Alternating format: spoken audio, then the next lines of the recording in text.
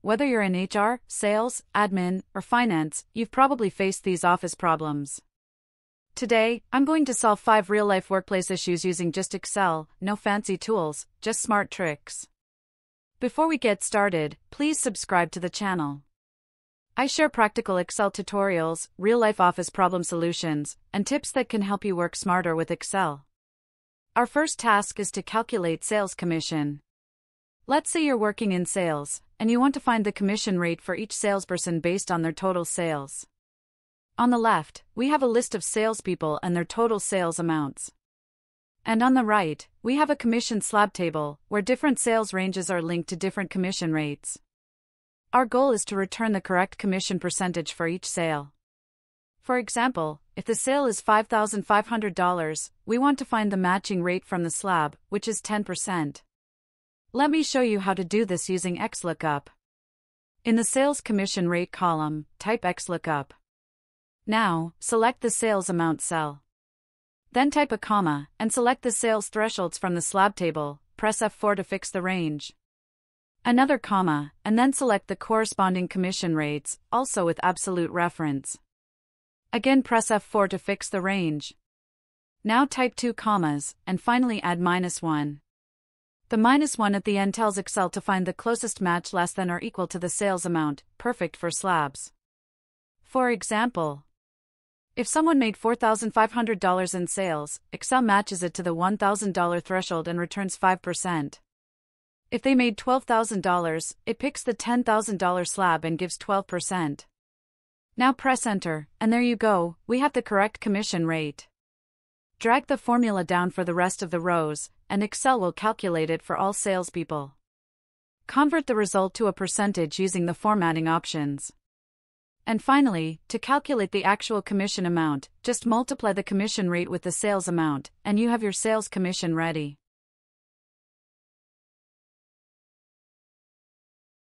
Let's move on to our next task.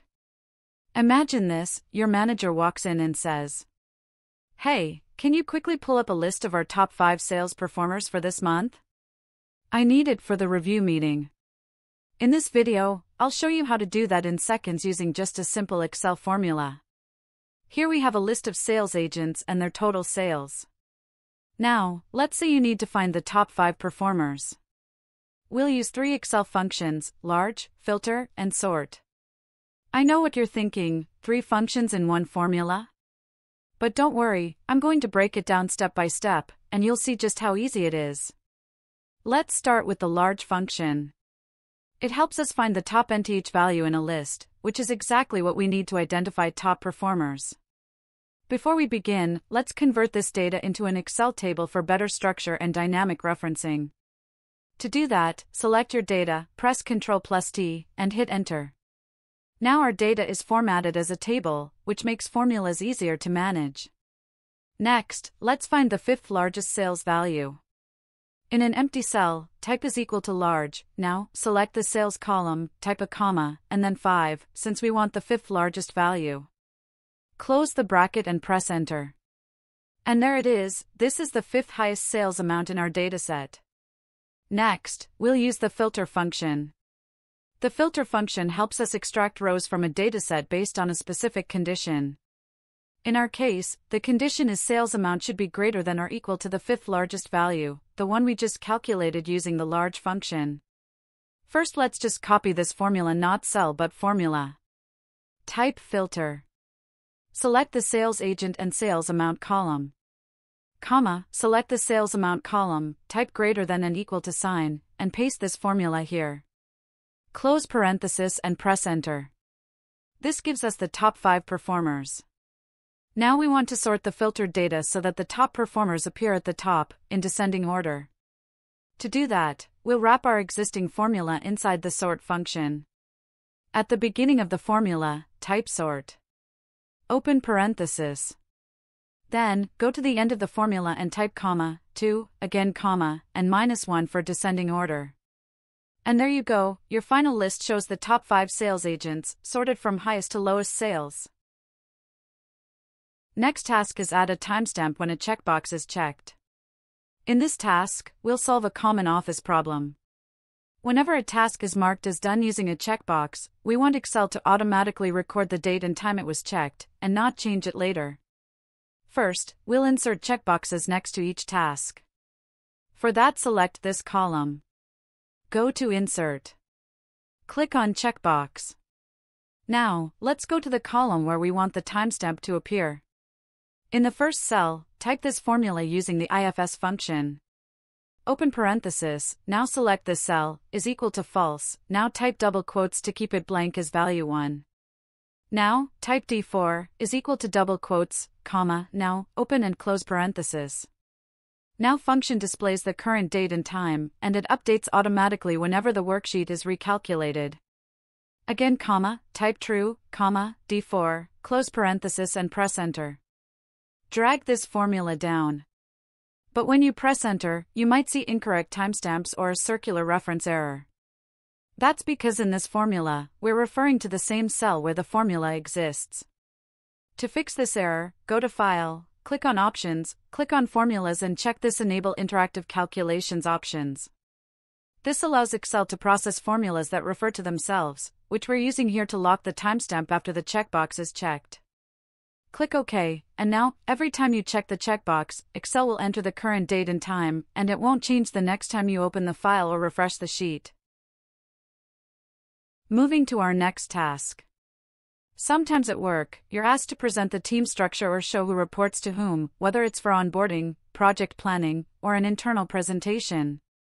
In this task, I'll show you how to quickly create an organization chart in Excel to visualize the reporting hierarchy. You have a list of employees with their designation, department, and reporting officer. First, go to the Insert tab on the ribbon, click on Smart Art, and choose Hierarchy from the left panel. Then select Organizational Chart and click OK. You'll see a basic chart appear. Now just click on the text pane on the left to enter your structure faster. Copy all the employees' name and paste it here. Now let's format the chart according to the hierarchy order. Michael is the CEO. So everyone else are under him. So select all other employees and press Tab. Now, Sarah is CFO, select other finance officials and press Tab. Adjust all other employees according to their hierarchy. We can even format color shapes. Org charts like this are perfect for internal team presentations, restructuring plans, or reporting clarity in growing teams. Let's move to our next task. Let's say you're sharing a report or template with your team, but you only want them to edit specific cells, like input fields, and keep the rest of the sheet protected. In this task, I'll show you how to lock an Excel sheet while keeping certain cells unlocked and editable. For example, you've created a monthly budget sheet, and you're sharing it with your team member. You want that person to enter the actual expenses, but you don't want it to accidentally change your formulas or the budget values. Select the cells under Actual Amount. Press Ctrl+1. It opens Format Cells window, go to the Protection tab and uncheck Locked. Click OK. Now go to the Review tab, click Protect Sheet. You can enter a password or leave it blank. Make sure Select Unlocked Cells is checked and click OK. Now your sheet is protected and users can only update the Actual Amount column, and everything else is locked, including your formulas. This is great for sharing templates with team members or clients. You stay in control of the structure, while letting them fill in only what's needed. And that brings us to the end of this video on solving real-life office challenges using Excel. I hope these tasks helped you work smarter, save time, and feel more confident with Excel in your day-to-day job. If you found this series useful, don't forget to like, subscribe, and share it with your team. And of course, let me know in the comments what kind of Excel content you'd love to see next. See you in the next video.